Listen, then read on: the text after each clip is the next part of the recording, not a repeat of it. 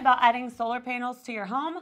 Although they can help save you money, what happens when it is time to sell your home? I'm Lauren, this is Raul. We are with the Schrader Group, and we're going to break down the pros and cons of solar panels on the home. Let's do it. Let's dive in. Let's go. What would you say are some of the pros of solar panels? Well, I think number one, if you look at a solar panel, it's super techy, right? So if you're one of those people that like technology and all those kind of things, I think it's really cool. You get apps that show how much energy you're saving in retrospect to your neighbors, and you're able to compare and contrast. Depending on the program, you can actually sell some of that wattage back to the CPS or whoever might be the energy provider. But it just really depends. I mean, never knew that. Yeah, so I mean, some advantages are. I mean, some will look really, really good on your roof, or you're actually trying to help save the world, right? So I mean, there's a lot of great things that go into play, and there's a lot of advantages. It just really depends on what the exit strategy is. Sometimes. And they help save you money, right? They do help you in certain situations, right? Because your energy bill might disappear, but that's the main selling point of them, right? It is, and the longevity of how much is that payment going to cost me for 10 years, 20 years, or 30 years, so, right? You kind of just got to add the two together and see where you're at. So how much are we talking on solar panels? Yeah, well, I mean, think about it this way. If you buy a $300,000 home and it's a one-story, you're not going to have a big footprint, so you're probably looking at about anywhere between $20,000 to $25,000 minimum going up on the roof. The larger your home is, the more consumption it needs. They're going to have to add more solar panels. With interest. With interest, right? So you're going to actually get a loan out, a secondary loan, probably a lien to your home. But it's anywhere, I've seen when we resell house, anywhere between cost of $30,000 all the way up to $65,000, $70,000. So it really just depends on what the outcome is. So would you say you should probably live in that home a certain amount of time if you're planning on getting solar panels? Well, it's an investment, right? So if you're going to invest in anything, you got to have a strategy as far as what you're going to do. So for example, you tend to move every couple of years. I would not recommend it to you because you're going to be, at the end of the day, responsible for whatever that balance because might you be. own it or you rent the solar panels? Well, you're owning it, right? So then when you move, do you take the solar panels with you? Well, that depends. You can. Now, the problem is the cost associated with that is really, really high. So sometimes it's just a lot easier to go ahead and pay it off and leave it to the new buyer. Because what ends up happening is, if, let's just say you put $30,000 on your roof, and then all of a sudden you decide to take it with you, what's going to take or cost 10 grand to probably remove it. Then you're going to have to store it, and then you're going to have to reinstall it. So now you're looking at anywhere between 20, 25 grand to redo that whole process again. Not to mention you're still paying on it. Not to mention you are still accruing interest on it. And then you're also have to go back and fix the roof, all the holes that you put in the roof when you left. Right. So there's just a lot more that goes into it. A lot of warranties are voided at that point in time. So it's not really recommended, that route. Although I think that if you are purchasing it, you're doing it because you plan on being at a house for 5, 10, 15 Your forever years. home. Well, yeah, I mean, but we hear this is my last home, and then 2 years later I get a phone call saying, hey, things have changed. Now we got a new addition coming in, or just life circumstances have changed. So it just really depends on where you're at in life. But there are great advantages as well. It just depends on your situation. Would you say it increases the resale value? Yeah, so that's been an ongoing debate here in our metro. Now, if we were in California, absolutely, because it's something that is normal over there. Over here, it's not. I mean, people would still rather have a note on a swimming pool than a solar panel. Right. So, point in time. But I think that the truth is, when we look at appraisals and we kind of get an idea where they're at, number one, we have to jump through hoops to get all the wattage, how much is getting inputted, outputted, right? Because they're going to calculate all those values. But the appraiser, on average, is only going to give us anywhere between a 25 to a third of value for the roof, right? And what I mean by the roof is the panels. So let's just say we put $60K on your roof, you might only get $20K additional value for the panels. $30K on the roof, you're only gonna get 10. And I got probably 100 appraisals that have solars built into it. And if I ask how much they paid for it versus how much they actually got credit for it, it's gonna be minor in perspective. So why own solar panels?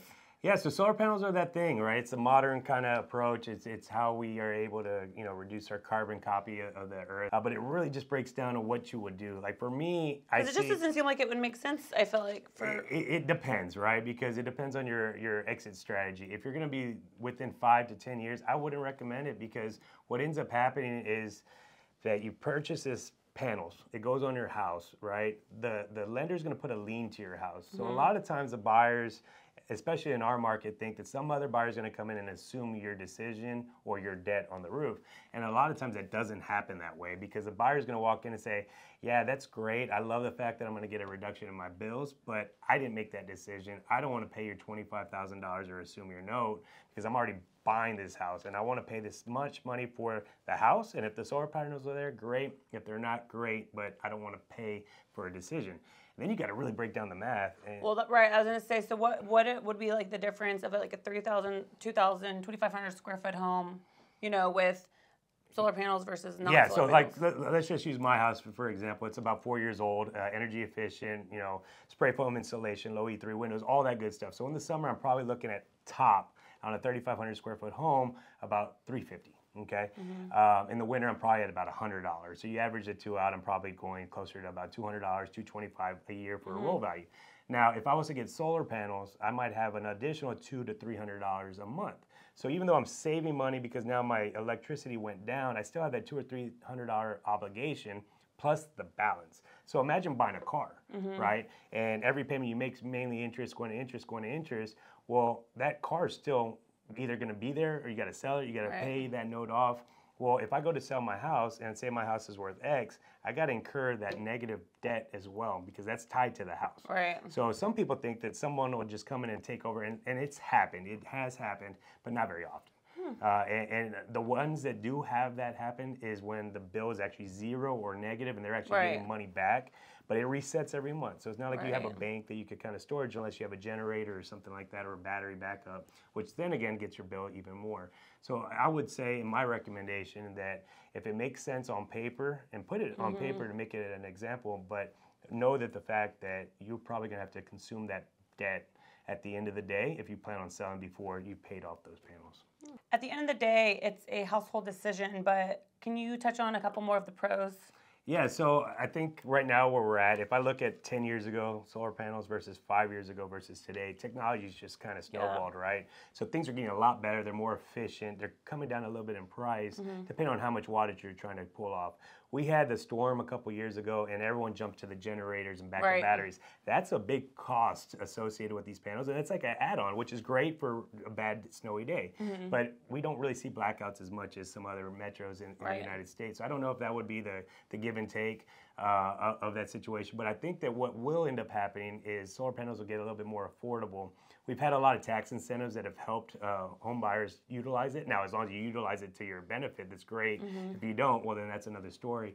But I think that as we kind of evolve, and let's just say the solar panels are 100% paid off, well, now you're the beneficiary of no bills, which is really great. Your utilities are gone. It helps your financial situation. So if you know you're going to be in a place for a long term, I think it's a great idea. If you're looking to buy a house, I think it's a great idea to take advantage of somebody that already has them, because at least you're getting that benefit, right? So it just really depends on the household and what your outcome is and what you're trying to accomplish. But as we get through the process, things are only getting better, just like the Teslas, just like all the EV-ready vehicles. They're getting better. They're way better than they were 7, 8 years ago. Just like everything else, technology kind of takes advantage. Right, and two, if especially if you're living in Texas, we've got 2 seasons, hot and hotter.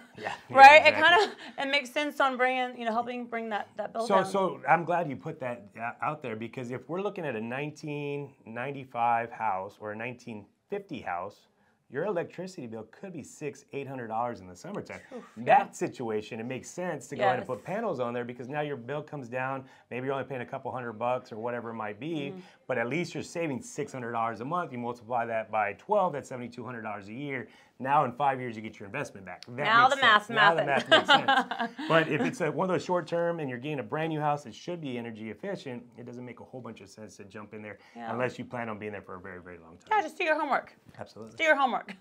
Let's pretend I have solar panels on my home and I'm ready to sell. What are some hurdles that I might face? Yeah, so I think the biggest thing is the expectation that nobody's going to willingly want to take or assume your solar panel liability. And what I mean by that is nobody wants to come in and say, okay, I want to buy your house for $350 and then take on another $25,000 worth of debt. It's just, I need to run a credit here, plus I need to run credit here. That's already a done deal to most people. And I know that a lot of times, and we sell 400 to 500 homes a year, so I see this pretty frequently. A lot of times people are like, well, they can assume the note. That is true, but who wants to really assume that note? They would want it to be kind of built into price or whatnot. Yeah. So there's a lot of people that are very strong on the fact that, hey, their solar panels is saving this much money a year, but that's great if I'm the beneficiary of it. I don't want to be the person that's continuing that payment, because then I'm kind of in the same boat as a seller. So with that being said, I think it's a great way to kind of prepare yourself that there is a situation that you're probably going to have to assume. The fact that you're going to have to pay off your bill. And unless you have something really, really going on for you, like a swimming pool, a view of the city, water features, something that's really that opportunity cost that someone's going to look past and say, well, and it has solar, which is a benefit in a lot of people's eyes. But if there's a debt associated with it, I think that the seller should be prepared in its buyer's market to have to assume that note and budget that as a worst case situation. Yeah, definitely. Hopefully we gave you something to think about before financing solar panels. Please reach out if you have any questions at all. We love to help. Once again, I'm Lauren. This is Raul. It's been a pleasure. Every household is different, so let us know if you have any questions. We're here to help you and serve you. Thank you so very much, and have a blessed day.